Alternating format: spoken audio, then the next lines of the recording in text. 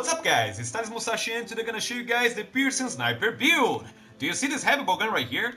That's right, that's the Legia Shattercryst, and this one gonna make you play just like a true sniper rifle. If you're planning to use piercing ammunition, in this case piercing ammunition 3, that's the best heavy bow gun for you. Now let me show you guys its features. The Legia Shattercryst comes with a total attack of 255 with 10% affinity. If you have the affinity increase, augment, which I highly recommend for this build. We have one level 1 gel slot, we have no deviation at all, and as custom mods we're using one shield, one recoil suppressor and one ranged attack up. The special ammo is the Wyvern Heart, which is sad, because as we're playing as a sniper it would be better if you have the Wyvern's Knife, but it won't make it that much of a difference. With all these pieces and skills together, we managed to get a total attack of 300 points and 35% affinity. That's not counting the 50% that comes with the weakness exploit and the 15% that comes with the Agitator level 5, which gonna be present during most part of the fight. This Legia Shattercryst also has 6 bullets on the magazine for the piercing ammunition 3, which gonna make your DPS awesome, like you're gonna be shooting like always, and the reload speed is fast, so you will not have any problems. This build is incredibly easy to play with and gonna make you have a great time. Now let me show you guys the other pieces that we have in this setup right here.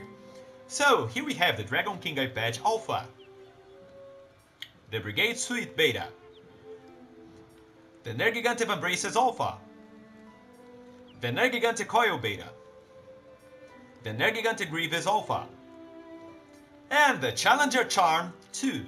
Now let me show you guys all the skills that I have together in this setup right here. So here we have the Nergigante Hunger 3 that regenerates your health as you continually attack a monster. The recovery varies by weapon, but in this case every 4 or 5 shots gonna be recovering health. We have Attack Pulse level 5 that increases your attack by 15 points and affinity by 5%. We have Agitator level 5 that while active grants you additional attack of 20 points and an affinity of 15%. It always activates when monsters get enraged, which is like most of the parts of the fight. We have Weakness Exploit level 3 that increases your affinity by 50% when you hit weak spots of the monster. We have Maximum Might level 2 that increases your affinity by 20% when your stamina bar is full. We have Piercing Shots level 1 that increase the power of piercing ammunition by about 10%. We have Divine Blessing level 1 that reduces damage taken by 15% while active.